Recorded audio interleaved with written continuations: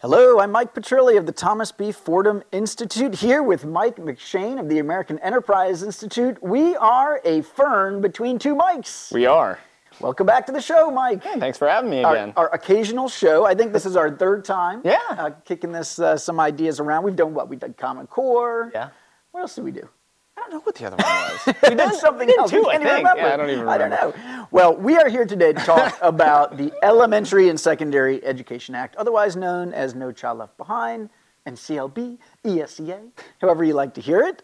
Exciting day in Washington today because there was a big hearing about ESEA this morning in the Senate. And I think most people think there's actually a chance that Congress could move a bill forward, certainly further than we've seen in over 12 years. So much excitement among the policy wonk crowd. We're going to try to talk about that hearing a little bit today. We'll talk about quick takeaways about the hearing. We'll talk about some of the major issues that are at play, see where you land on some of these and push back on some stuff. Let's start with this, Mike. The hearing this morning, Senator Lamar Alexander, now the chairman of the Senate Health Committee.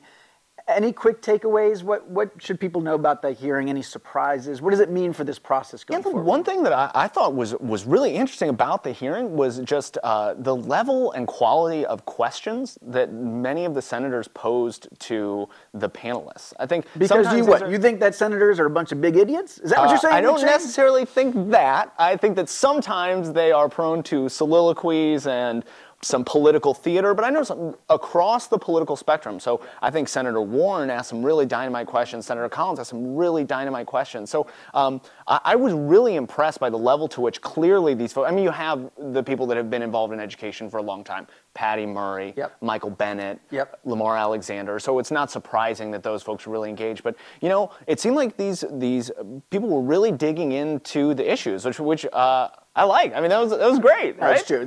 And very well informed, both the members. I think their staff did a very good job.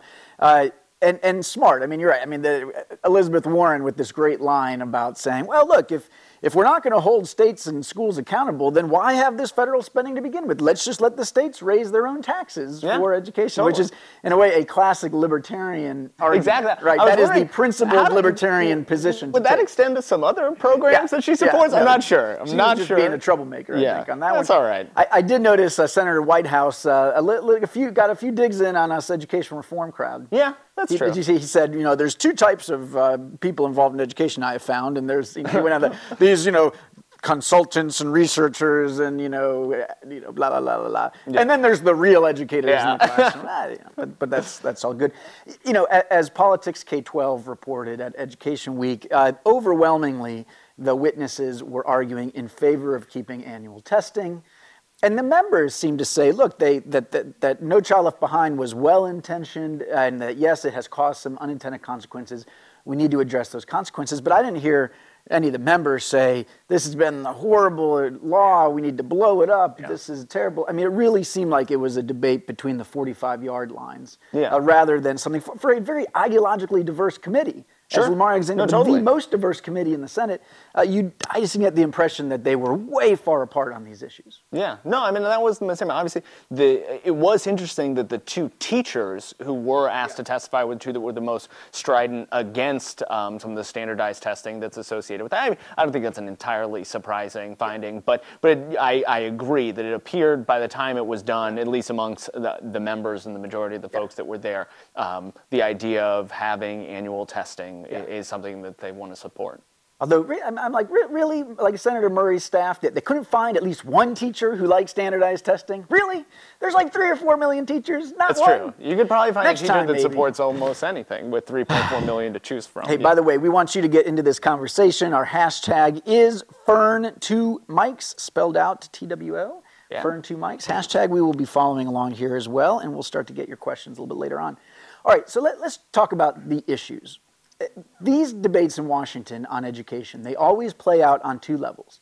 There's the substance of, what does smart testing policy look like, for example, and then there's the question of the federal role. Yes. Right? I mean, we may have an agreement on what the best policy is, but then there's a big debate on whether Washington should mandate that policy. Yes. Or not. All right, so let's leave the federal piece till a little bit later. On the policy itself, I mean, what is the basic argument for testing? I mean, how do we get to this point where we have all this testing in our schools? I mean, from your perspective, is there a strong case for testing or for annual testing? Yeah, sure, absolutely. I mean, it depends, right? So the common justification that I hear for standardized testing is always usually some version of the same sentence, which is, we need to know how our kids are doing. What's interesting about that is that that pronoun that starts it is not always unpacked, right? Because that we is a lot of different people, right? So it's policymakers, it's educators, it's researchers, it's a lot of different people. Parents. I think it's parents, community members, stakeholders, all these folks. I think within the context that we're talking about now, we're mostly talking about federal policymakers, state policymakers. There's a need to understand every year how much kids are learning, how well they're learning. Are they hitting the standards? Are fourth graders where we think fourth graders should be during the course of this year? Did they learn approximately a year's worth of material? So it's important to take periodic measurements to make sure that students are where they need to be. Right, and you can make the case that parents do value this information. You know, the folks at Great Schools will point out that about half of all parents in any given year will go to the greatschools.org website, and they are looking for school ratings, which are based on these test scores, right? So they value this information. Sure. And they see it for their own schools or for nearby schools. We like lists, we like comparisons, we like to know, and we are used to having that in a lot of areas of our life. And the worry is, if these standardized tests went away, it would be hard to compare schools. Surely schools would continue to have some kind of standardized test that would tell you as a parent how your kid's doing. And they had those standardized tests, the Iowa Basic and the Stanford 9 and all of those going way back before we had these accountability tests. But if you want to be able to compare schools and see how the system is doing, then you need this kind of information. Yeah. All right, now, in your opinion, is it true that today, and again, as a former teacher, not so long out of the classroom. Not so long. Is it your impression that we are overdoing it, that there is too much testing going on in our schools today? Yeah. I do think so. Now, it's difficult to answer on a nationwide basis because obviously some in the 14,000 school districts that we have and the 100,000 schools, people are taking vastly different decisions. But it seems to me, again, an N of one more type experience, that in many cases tests are being stacked upon different tests. So a lot of people are perhaps to blame for it. But I do think that there's way more testing than is necessary in schools today. But let's get specific. So a report came out of Ohio last week. Yeah. The Ohio Department of Education asked school districts to tell them about how much time these tests are being used. Not tests that teachers write, right? But anything that the district gives, a standardized test, or that the state gives, or the federally required. And the answer was, depending on the grade level, it's between 1% and 3% of instructional hours being spent on these tests, and then another small amount of time spent preparing for the tests. So, you know, a lot of people, a lot of reformers have looked at that and said, that seems like pretty reasonable, considering all the information we get. I mean, I've had a friend of mine who's another parent who says, hey, let me tell you, my kids are watching movies in the classroom for much longer than 1% to 3%, right? I mean, if I could get that time back when the teacher's popping in a DVD. Look, I'm with you on that one, and I think that if it is around that, 1%, so we're talking maybe, so what, if there's 180 school days, we're talking between like a day or two of testing. But remember, again, there's variation across states, and some states choose to, when they're giving their tests, you have the kids take the tests in the morning, and then they take the afternoon off, and they sort of relax to get ready for these tests in the weeks beforehand. Things that are maybe we would code as test prep, or maybe that we wouldn't. So I think there's a lot of room in those numbers when we actually talk about the amount of instructional time, not to mention the fact in many benchmark tests or others, particularly the higher the stakes that they are, many of them are given before the end of the school year. So there could be a couple weeks of school after those tests are done. And again, depending from state to state and school to school, a lot of folks can shut down 4 weeks early. And to be clear, I mean, I do generally buy the argument that there are places where there's too many tests and that we have piled on, and it's the No Child Left Behind tests. Those take up, a big chunk of it. This study in Ohio found those certainly are a part of it. It is other state tests and other subjects. And look, some of us have encouraged that. We've said, hey, if you don't test in social studies, for example, then schools might feel like they can slack off on social studies or shrink the amount of time spent on that. There's all these end-of-course exams that are being given at the high school level. Again, many of us have argued over time that's the way to ensure quality, or to make sure kids are actually graduating high school knowing something that will help them as they go on in life. So we have been encouraging this, and I think it's fair to say that we have to be willing to acknowledge that there are trade-offs and that we may have gone too far, right? Exactly. I mean, in Texas, there was a big debate last year about, they are going to have 15 exit exams kids had to pass in high school, and the parents said, this is way too many, and it probably was too many. Yeah. But you know what's really driving this recently, I think? Teacher evaluations? Teacher evaluations, right? I mean, that's another thing this Ohio report found, was that something like a quarter of all the testing now is because of these student learning objectives. Sure. What the heck is that? So, I mean, that's most state teacher evaluation systems are a combination of different tests. So it can be performance on the state test based on observations as well as either district or state, or sometimes I think even down to the school created student learning objectives that teachers' performance are measured against. Yeah, and the trick was, I mean, here's what happens, right?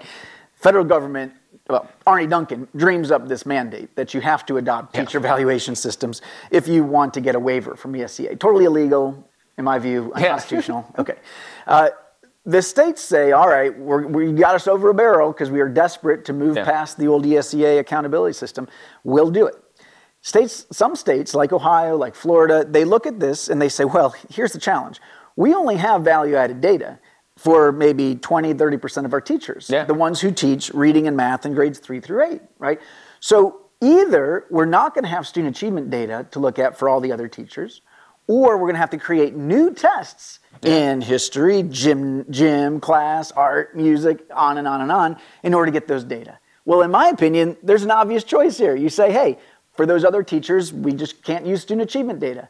They took the other path, which was to create all these new tests, and that has led to a huge new burden around testing. Now, to their credit, the state superintendent in Ohio, in this report last week, he said, you know what? Outside of core subjects, we should get rid of those student learning objectives. That has led to way too much testing, and it's a problem. And to his credit, that is a way to fix this issue. Sure. Now, all right, so now back to the federal piece, right? All right, so thinking about all of the pros and the cons, the over-testing, what should Congress do? There's a lot of pressure now for people to say, let's move away from annual testing, let's reduce the federal footprint on testing. What's your take on that? I mean, my take on it is I have less of a problem with testing that is used to provide information as opposed to testing that is then plugged into accountability or teacher evaluation systems and others. So I'm all for using these tests to provide information about how schools are doing for taxpayers, for parents, et cetera. But when it comes to all of the other stuff that gets associated with them, and I tend to think that it's a lot of that other stuff that adds the interim assessments and others, because schools want to know, are our kids going to pass a test at the end of the year? Okay, well, we need to give it after the first quarter or after the second quarter to make sure that we're on path. Otherwise, we won't necessarily hit these benchmarks. I'm okay with backing away from some of that and saying we will get that information at the end of every year. We'll be able to do stuff like have value added between years, all of that good information that's there, but back away on the accountability. So that's interesting. So you think if there's less of the pressure from accountability,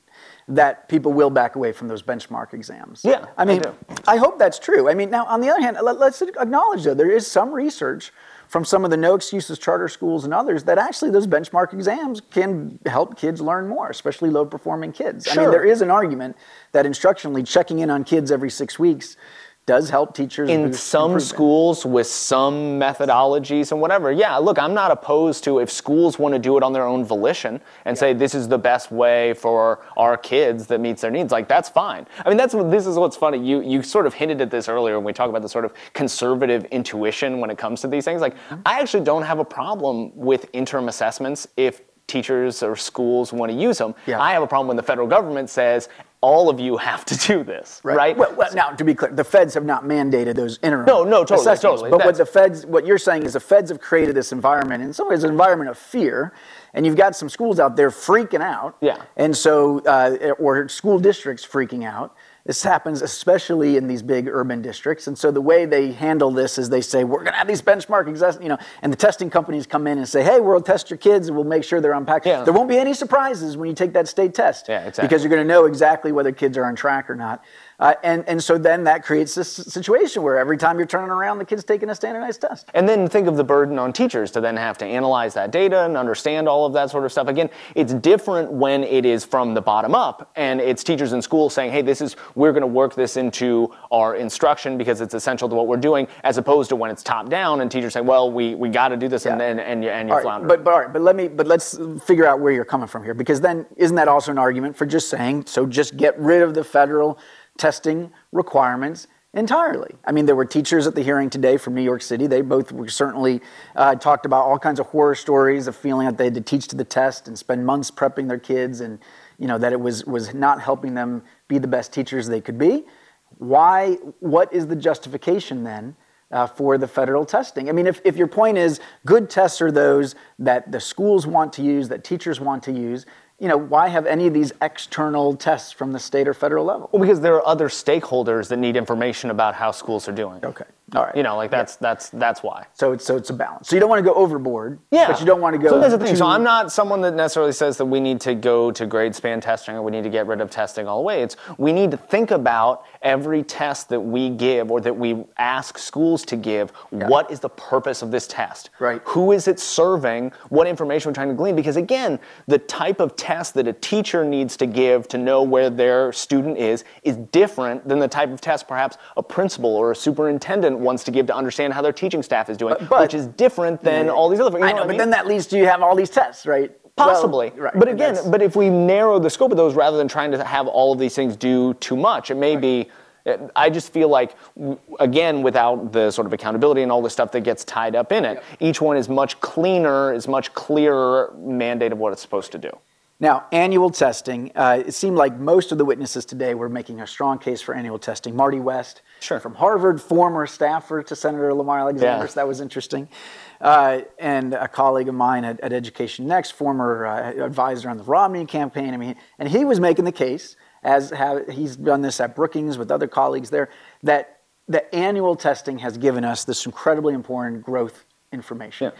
That information is now used to drive most of the accountability systems in the country, especially ones that use the Colorado growth model and other growth models.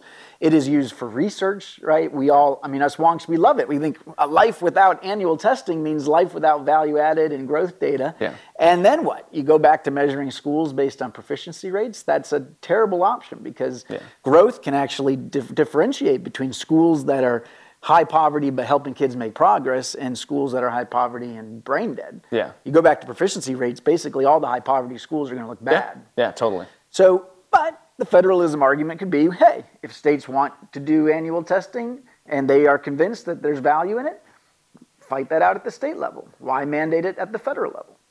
Where do you come down on that? Yeah, I mean, look, I think that for a long time, it's been understood, at least the way sort of conservatives look at the Constitution and others, that establishing standard weights and measures or collecting and disseminating basic information has always been respected as a role that the federal government can play. I mean, think all the way back to things like the census and others. So I think that fits into this tradition, so that it's the federal government can play a role in collecting, disseminating information. Now, again, acting on that, intervening in local communities is a different thing, but I feel that it's perfectly reasonable and constitutional for the federal government to collect and disseminate information. All right. Now, at the end of the hearing, it was starting to be clear. You could see Senator Alexander thinking through this, and he asked a couple questions to witnesses saying, okay, well, maybe what I'm hearing today is that it's not the testing that's the problem, it's the accountability, right? And that maybe this is the way through this pathway. You say, okay, we'll keep the annual testing, but at the federal level, we're going to remove the stakes. Which could both mean, well, first of all, we're going to be less prescriptive about how how states come up with their school rating systems, their A to F systems or whatever. Sure. We're not going to be as prescriptive. We're not going to have adequate yearly progress, or you have to have these kinds of goals, or here's what percentage it has to count for which groups. We're going to let states more or less figure that out. And we're not going to require specific interventions for low-performing schools, right? Now, some of our friends in the reform movement on the left have been arguing out there, Jonah Edelman had a piece. We both responded to it. That yours got a little bit more, got a little more fire in mine did. Talk about that. Yeah. That backing away from accountability in federal. This was akin to going back to the 1950s states' rights arguments. Yeah. I mean, I thought implicitly was saying that if you want to give up on federal accountability, that's kind of like making the segregationist case for states' rights way back then. I didn't agree with that.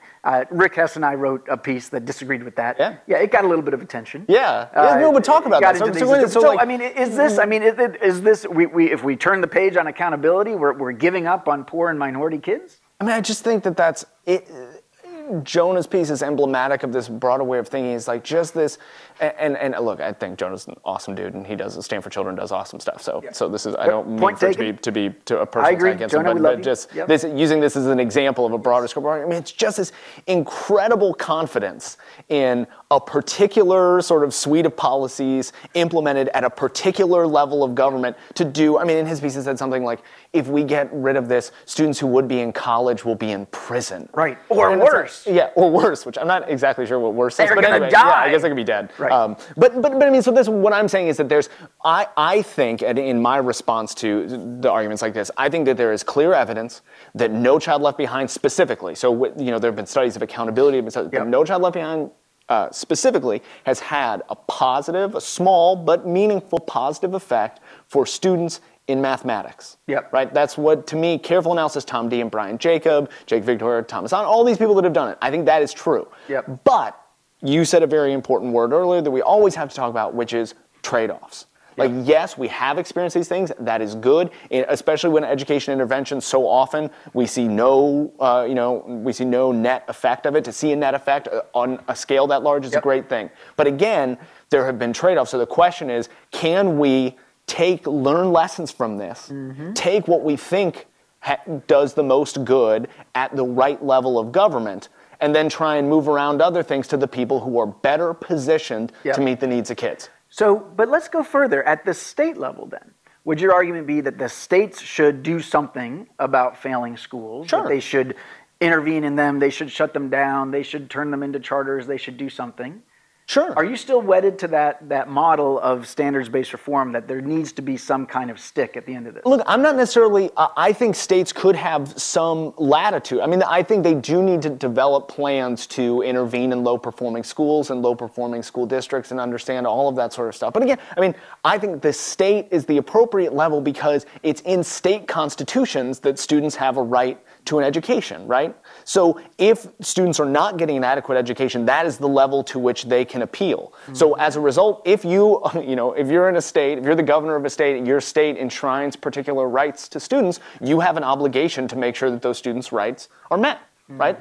That, to me, is the level of government that should be making it happen. Now, again, I would hope that there is a relative diversity of different options. You know me, I'm a big school choice guy, right? I think a lot of this stuff, these very mechanistic accountability systems, teacher evaluation systems, matter a lot less the more choice that people have of where to send their children. A lot of this is a result of, we say, because you live in this area, you have to go to this school. Right. And because our Constitution says we have to ensure that you have a quality education, or whatever language that they choose to use, we have to use these oftentimes very blunt instruments to determine whether it's working or not. The more we can empower people to make those decisions themselves, the less I feel we have to have these types of tools. Now, look, and I want to make a provocative point on this. I mean, I am willing, not just at the federal level, but at the state level, to give up on the top-down accountability in terms of saying the state should intervene in failing schools.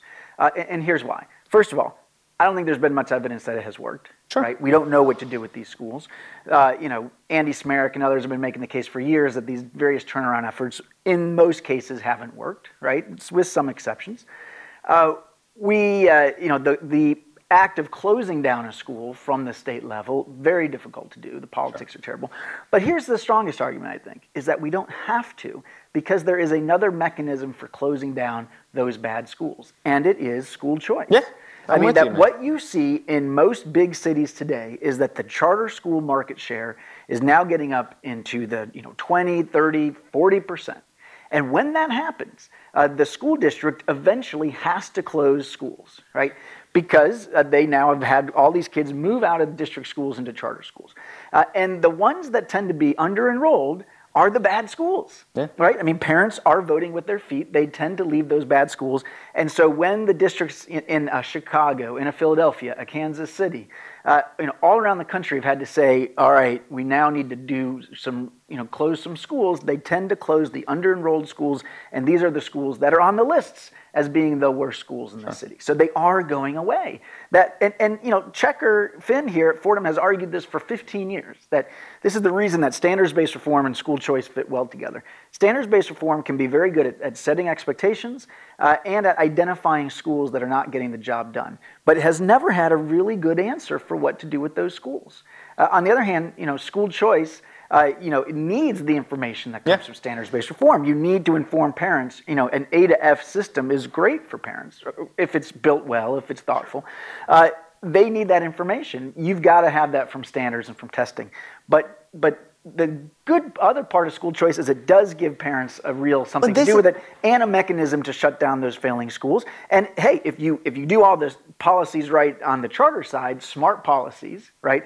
By the way, Jay Green, that does not, Jay's been on this bent that, us reformers think we're so much smarter than those other people, and that's why our regulations are going to be better than their regulations. I'm sorry, Jay, there is such a thing as thoughtful oversight. I may be closer to him than you, but we can say that we can for talk another about day. it. But if you get policies right, and you have a high-quality charter sector like you do in Boston, like you do in New York, like you do in Tennessee, like you do in Rhode Island, then you have this great system where you have kids moving from failing schools to better schools, the failing schools closed. This is what we're after. Well, and to me, too, what I thought was so interesting is some of the teachers that have voiced their concern, a lot of the constituent groups that have voiced their concern that don't like testing, right? We want to get rid of these different tests. We want to do all this stuff. Right? An answer to that. And I wrote this for Rick Hesbach. I called it like a Christmas truce in the ed reform wars. I feel when I see these people talk about we don't like standardized testing, we don't like these mechanistic accountability systems. Right, cool, that's great. Right. How about we develop this system where teachers are free to create the schools that they want to, and they reflect the values of the local community, all of these great things that we want, and then we just let people choose between them. And then if we have a system like that, the need for these centralized accountability systems decreases so much more. And it seems to me that people from across the spectrum can actually get behind that view. Right. But now, Ann Heislip on Twitter, she's saying, in my opinion, the longer it lasts, the clearer it is to me that annual testing debate is a smokescreen to get Dems to give on accountability. In other words, this was a brilliant strategy from Lamar Alexander. Get everybody freaked out that he's going to get rid of annual testing so that we weren't spending all this time debating AYP and whether states had to have measures of achievement gaps in their school rating system. I mean, is she right? Is that fair? Yeah. I mean, that's what I thought from the very beginning. I think I'm quoted some article somewhere saying, when I first saw that, I was like, wow, man, if we spend all of this time talking about grade span versus every year, all of this other stuff, which, by the way, I by and large support and want to have happen, people will, that won't be as much of a lightning rod. So I don't know. Yeah. But you know what? But I will argue. I've been explaining. I don't think the argument for prescription on accountability is very strong. I mean, it doesn't help that the federal government has made a lot of bad decisions on that too. Yeah. I mean, for years, the feds have kept the states from moving in promising directions. First it was growth. Margaret Spellings tried to show some flexibility. This was now 2005, 2006. But what she allowed around growth in those early years was not really growth. I mean, she basically said, well, you can use growth, but you've got to only if kids are on track to be proficient within 3 years. Well, does that make sense if you're talking about a middle school and the kids come in at a second grade level? I mean, what you want to do with growth is be able to give credit to schools and to teachers whose kids are making significant progress over the course of the year. And the feds got in the way. Right now, Arne Duncan has allowed states to go further, but even there's some limitations to what they can do. And some of the people out there are still obsessed, for example, with the idea of achievement gaps. By all means, the performance of disadvantaged kids should count, and minority groups and all of that. But do we literally want to measure gaps? Well, that's not so smart, because then you're in this position where you're like, well, what we're doing is rooting for the white kids and the Asian kids and the middle-class kids to flatline, right? Or to do worse. That's a way to close the gap. Lots of perverse ways to close gaps. Yes. So, if the feds hadn't been so clumsy, about a lot of these decisions. Maybe you could agree with Jonah that yes, the federal policymakers are not only care more about poor and minority kids, but they are particularly well positioned and thoughtful and smart on these issues. Well, I'm sorry, the reality is over the last several years that has not been the case. Yeah. Now, one thing that I think should be noted that I think a couple people have brought up that is worth talking about, though, is as I understand it, in the sort of the choices in this draft bill, where you can either have the grade span testing or you can have the every year testing the way it is now. I'm under the impression that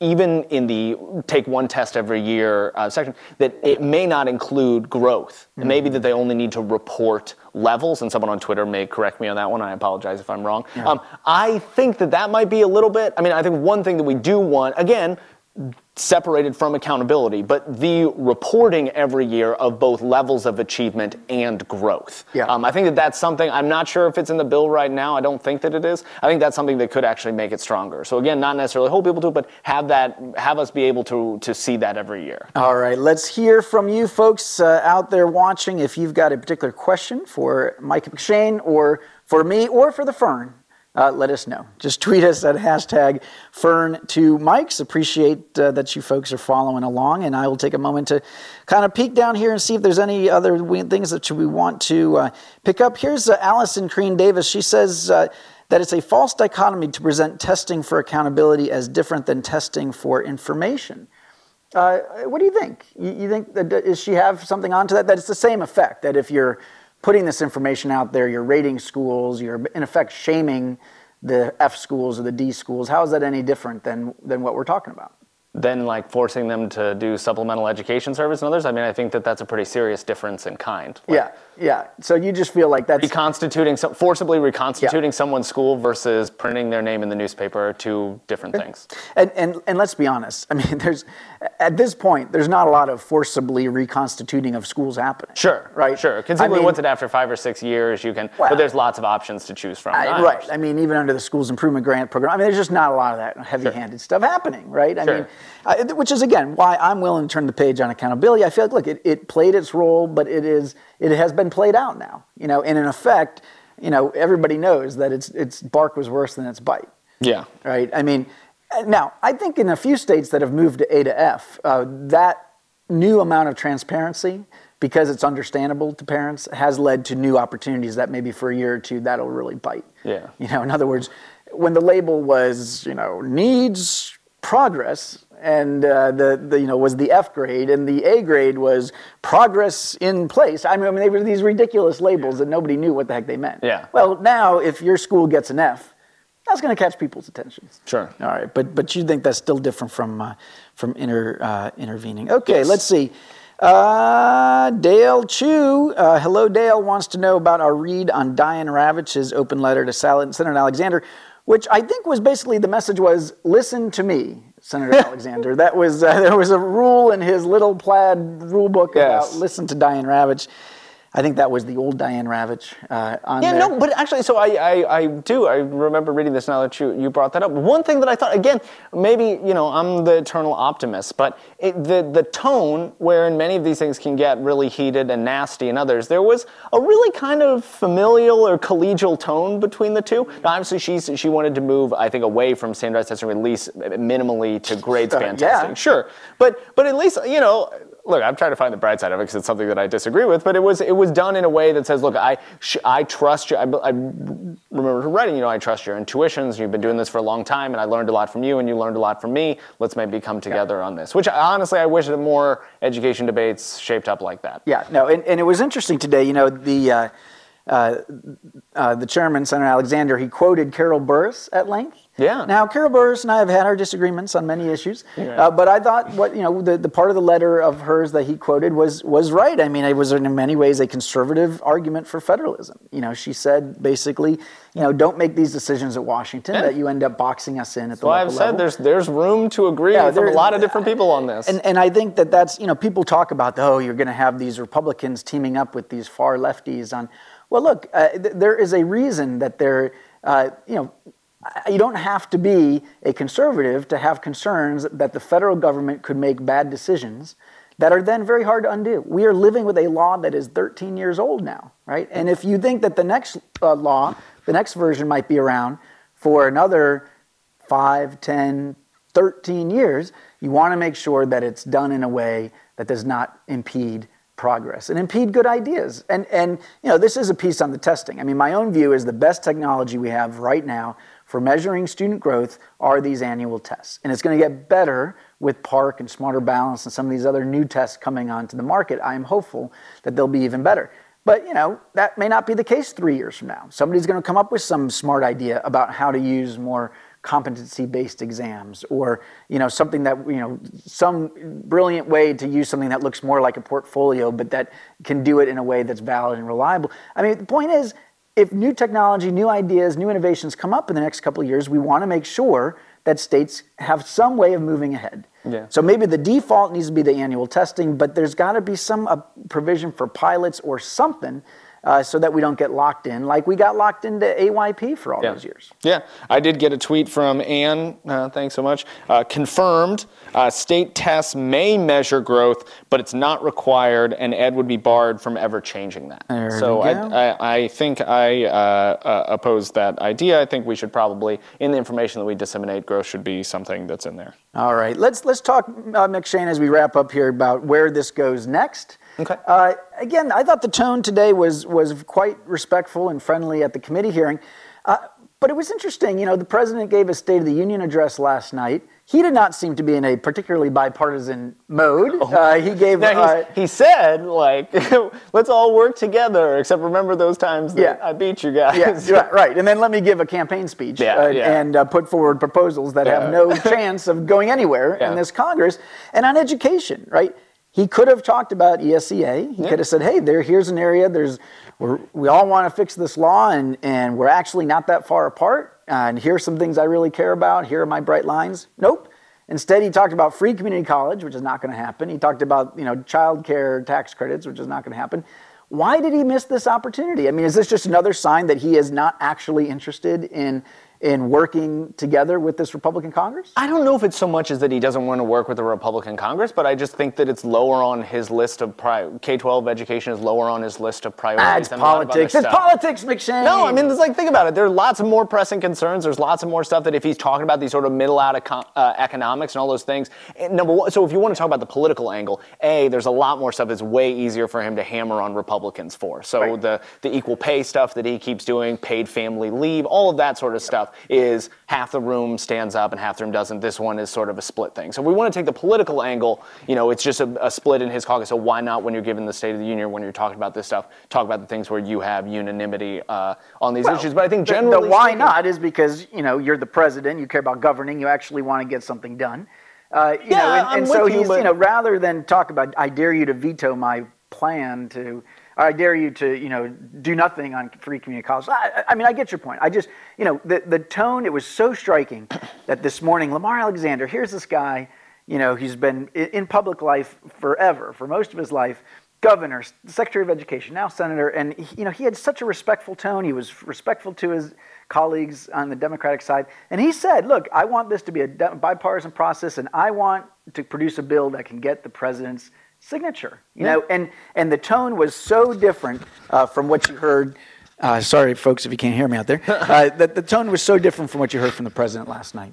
But what's your take? I mean, do you think we're going to end up with a bill that the president vetoes? Do you think that's the most likely outcome here? No. I mean, I think that if we end up with a bill, particularly if it passes out of the House of Representatives, I think I imagine the House of Representatives might be a stronger hurdle than, think if there were lots of bills with the immigration bill and others that they were able to come together on in the Senate and fell apart in the House. I don't know. Luckily, tomorrow morning at AEI, John Klein is coming to talk, so we can ask these very questions to him. I don't know where he stands on those issues. But no, look, I think that there is a middle ground. I think that Patty Murray and Lamar Alexander are two, veteran legislators, really deeply knowledgeable about this. You've got lots of other really good folks on that committee. I really do think if they come together on it, that they have the possibility for a bill that will go through and that will pass. And like I said, I ultimately think that it's just not a super high priority for President Obama. So of all of the things that he might want to take a stand on, he may not like everything that's in there, but I'd imagine that if it's able to pass through those big hurdles and get to his desk, I think he signs it. And the hurdle in the House is what I'm guessing is you're not sure if the conservatives and the Tea Party folks in the House would vote for a bill that looked like Lamar Alexander's, or that might move a little bit further to the left, to pick up Patty Murray. That's where I wonder. But really, I mean, to them, I'd say, look, here's a bill that, okay, keeps annual testing, but gets rid of almost every other federal mandate, makes it very clear that feds have nothing to do with Common Core. Yeah. Look, I think and the information, by the way, that is provided is important to school choice, and we've got school choice groups out there like the Black Alliance for Educational Options saying we want annual testing.